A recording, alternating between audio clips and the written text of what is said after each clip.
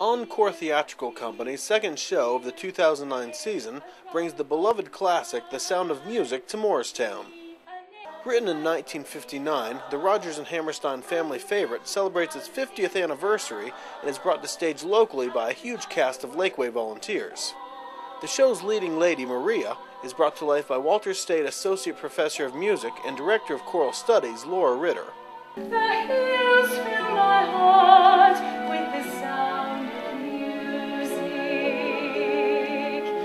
Ritter describes her character in The Sound of Music.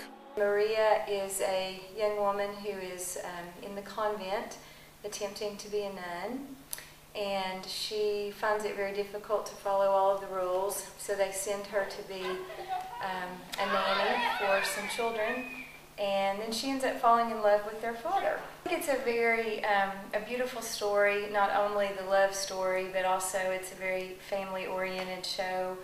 It also tells the story of a man who takes a stand for what he believes in. It's just one of the most well-loved musicals of all time and has not been performed in Morristown for 8 to 10 years, I know. That's neat also that audiences in Morristown haven't seen it on stage. The head of Maria's convent is portrayed by theater veteran Mabel Smith, who talks about why she chose to perform in this production. I chose to audition for the show, to be a nun, to work with Greg Perry. I have admired his character studies for all of the plays that have been done and the musicals. I thought, what an opportunity to work with such a professional and with such a varied and large group of people.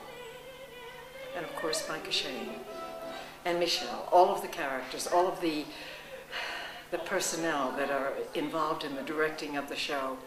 What a pleasure. What a pleasure to support their creativity and to think that we have all of that here in Morristown. Sleigh bells and schnitzel with noodle, while geese fly with the moon on their wings.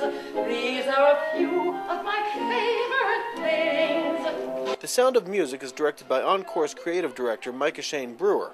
Brewer talks about the volunteers and work required for such a show and invites all to attend. Our cast is made up of approximately 70 people from the Lakeway area, ranging in age from 5 years old on up, 80 plus, which is a great thing. It's what community is all about, people coming together for a common cause, and that's what theater is. It's a great show, and we have a wonderful cast of actors who have worked very hard for the past 7 to 8 weeks, working on this almost every night, long hours, and when you see what our local talent, what they're capable of, it's a great experience, and it'll be great for the entire family to come out to Walters State beginning on May 1st for 3 weekends, Fridays and Saturday nights at 8, and then Saturday and Sunday matinees at 2. For tickets, you can call 318-8331 or visit etcplays.org.